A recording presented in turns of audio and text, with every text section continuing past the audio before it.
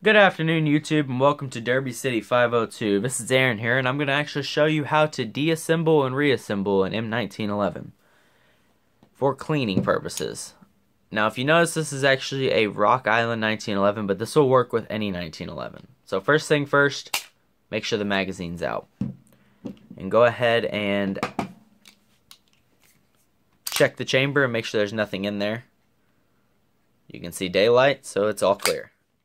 Go ahead and leave the hammer back for this, but the first thing you're going to actually do is sit it right down on its back, and there's a little spring assisted buffer here. You're going to push that down and turn this bushing. Let that go real slowly, alright, or else it's going to shoot across the room. And set that aside. Next thing you're actually going to do is push the slide back, and this is why you wanted the hammer down. There's a little notch there. I don't know if you can actually see it in this video, but there's your first one there that'll actually hold the slide back, and then there's a small little indentation there. We'll push that back until it's directly over top of your hold there.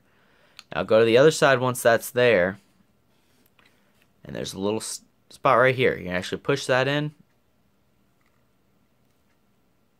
and that side should pop right forward. Now go ahead and pull that out and set that aside. Make sure you don't lose any of these small spots or small parts.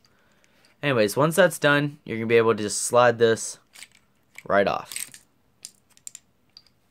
I'm going to slide the receiver straight out and set that aside. Now for the next part, you can go ahead and take this spring in your guidepost out and set that aside also. Now to get the barrel out of the gun itself, you're actually going to take this buffer, or this bushing here, turn it to the other side, and usually there's a little notch. I don't know if you can see that down in there or not, but there's a little notch. Now once you get that forward, you're going to pull this piece right out. Set that aside and make sure you don't lose that. It's another small part. Now go ahead and slide your whole barrel in and out. Now if it's getting caught, that's just because it's sitting right down in there where it's supposed to go. So just make sure you pop it out of there, and you can slide the barrel straight out. Now a lot of the spots you're going to want to clean are like down in this lower receiver. This area gets a lot of carbon buildup, especially right in through here. Go ahead and clean out this area. In the slide, right on your guide rails here also. Alright, in the slide on your guide rails, right back here where the firing pin is, a lot of these parts are very prone to getting carbon buildup. Then of course, if you've ever cleaned a gun, you know to go in through the barrel, clean out everything that's in there. And other than that, I'm actually going to clean this separate from the video so I don't make this video too long. So I'll be right back once it's cleaned. Alright, ladies and gentlemen, now that I have this all cleaned up, I'm actually going to go ahead and reassemble it. The first step you're going to actually do is go ahead and pick up the slide. And don't drop it or anything like that, like I just did. Just scratch it up.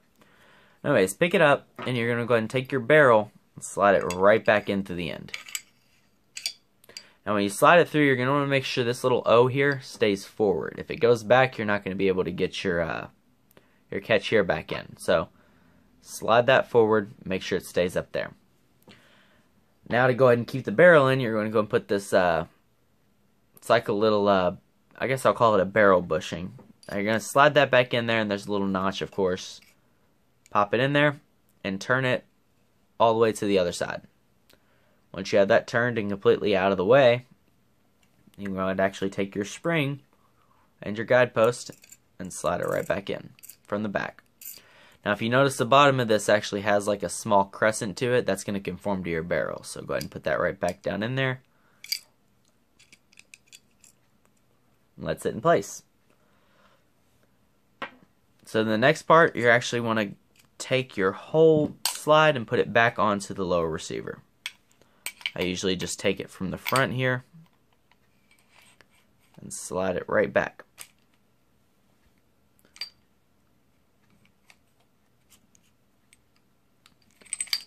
Now, as I said before about that barrel catch there, that little circle, Make sure that's forward. Now I almost just showed you exactly why that mistake is made. And that's one of the only frustrating thing about putting this whole weapon back together.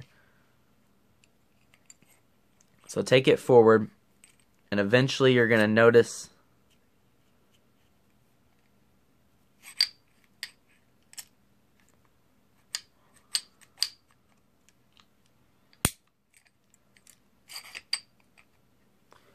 you can go ahead and put the safety up, and it'll keep the slide right where it goes. If you push back, notice how you can see daylight. Now you can't.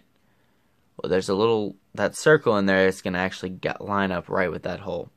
So take the safety back off, and the next thing you're going to want to do is actually take the slide itself back until that little notch matches right back up with the top of the catch. So once that's back, you can actually grab the barrel down here and align that right back up.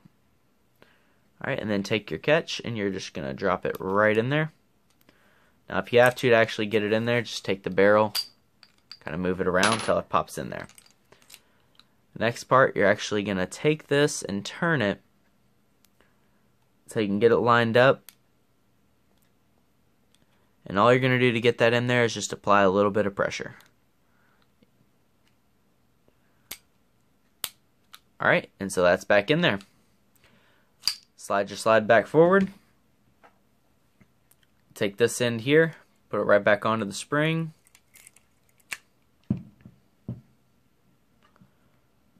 Now this is the tricky part. You have to actually push this part, this spring, all the way back down in there, and then turn your bushing until it clicks right back into place. Now make sure the action's all clear, everything's working out, functioning properly, and now you should know how to deassemble and reassemble your 1911.